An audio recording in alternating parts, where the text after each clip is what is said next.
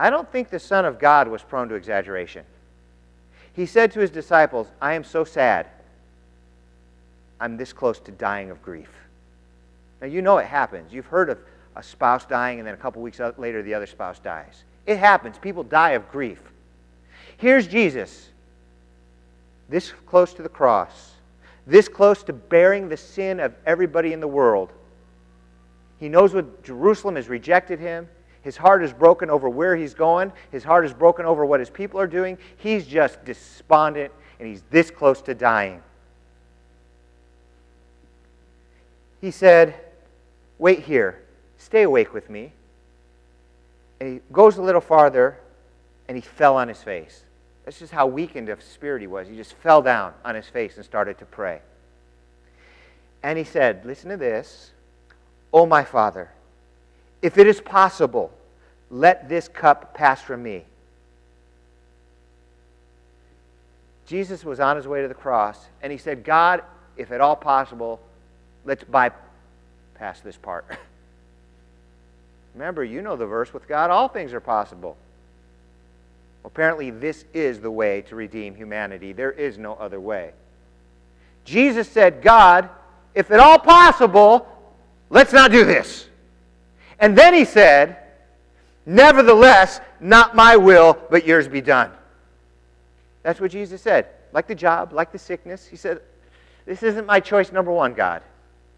But if it's your choice number one, God, then it's my choice number one. That's pretty much what his prayer was. And if you always pray that way, your prayers will always be answered. You'll either get what you want or you'll get what God wants, which is what you want. It's a win-win when we pray in accordance to God's will. When he went back to his disciples, he found them asleep. So he said to Peter, so you men couldn't stay awake with me just for a while, for an hour, could you? All of you must stay awake and pray that you won't come into temptation. The spirit is indeed willing, but the flesh is weak. It's just sad. He gave his life to these men, and on the day that he needed them the most, they couldn't even stay awake and watch with him for a little while. Just added to his grief. He went away, talked to the one who never let him down. He went away a second time and prayed, my Father, if this cannot go away unless I drink it, let your will be done. Again he came back and found them asleep, for their eyes were very heavy. And he left them again and went and prayed again for the third time, saying the same thing. Was he persistent? 3 times, just in the garden. If at all possible, God, let's bypass this part.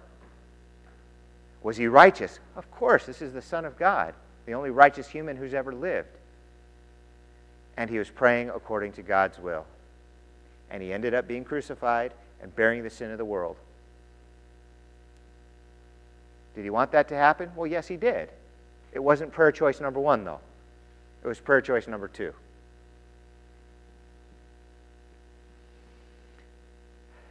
It's hard to communicate how much better it is for God's will to be done than our own, because we have a hard time trusting him. But I guess we can equate it to a toddler.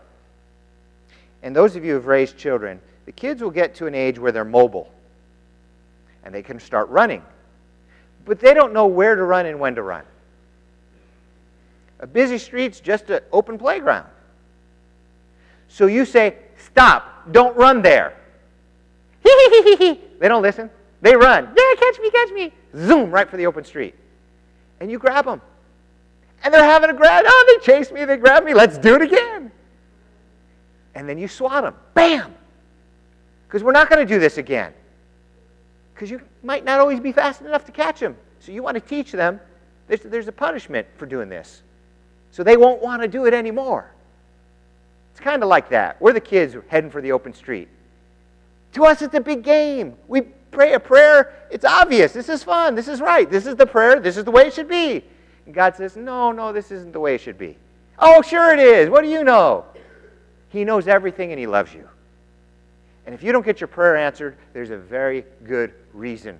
You may not know it, but do you trust him or do you not trust him? Is what it comes down to. There's a song that came out a few years ago, and it's about how sometimes it's better off not to have our prayers answered.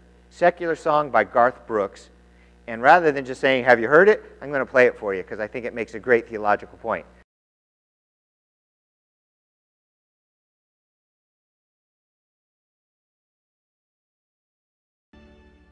I love it when the radio gives me good theology. When we want to have a powerful prayer life, we have to P, be persistent. We have to R, be righteous. We have to A, pray in accordance with God's will.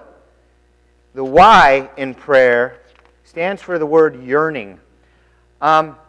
Scripture warns us not to be covetous in our prayers, not to pray for greedy, selfish things.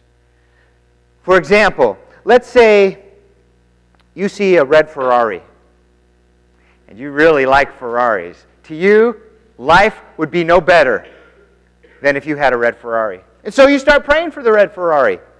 And lo and behold, 2 or 3 years pass and you still don't have a red Ferrari. Can't imagine why. Because listen to this passage of Scripture. James again, the disciple of the Lord. You want things, now he's talking to humans and human nature in general. He says you want things but you can't have them, so you're ready to kill. You strongly desire things but you can't get them, so you quarrel and fight. You don't have what you want because you don't ask God for it. And when you ask, you don't receive it because your motives are bad. You ask for things to consume or to use for your own pleasures, to consume it upon your lusts, says another translation. Basically, we're asking for prayers to be answered when they're just for selfish reasons. And God's not much into helping us achieve our selfish ends. That doesn't mean you can't ask for things for yourself. That's not what it means. But there's a difference between, God, it'd be great if I could get some way to work. I'd appreciate a car. That would be helpful. Please help me get a car. I can't afford one. And I know all sorts of people who've prayed prayers like that. Next thing you know it, their cousin Myrtle's nephew's once removed is moving to Africa and needs to get rid of his car and he just gives it to you. I've heard of this kind of thing. It happens all the time. It's never been a red Ferrari, though. So just be careful how you pray. Persistence, P. R, righteousness. A, according to God's will. Y, beware the yearning.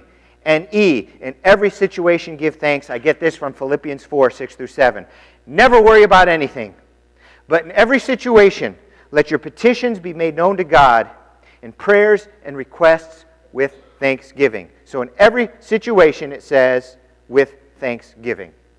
And it makes sense. To keep asking God for things and not thank Him for what He's given us, that doesn't sound good. How many of you would want to keep giving somebody something and they aren't thankful for what you've already given them? We just don't like to do that. And it only makes sense to praise God and honor Him for the things He's given us. So that Paul tells us, hey, be thankful for what you already have before you start asking for more.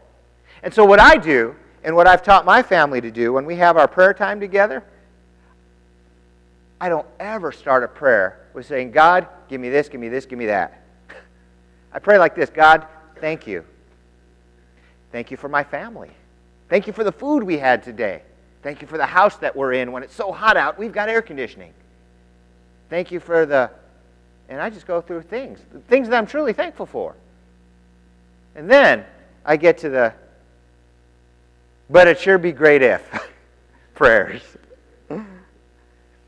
P, persistence. R, righteousness. A, according to God's will. Y, yearning. E, in every situation with thanksgiving. And the final R in prayer, really believe.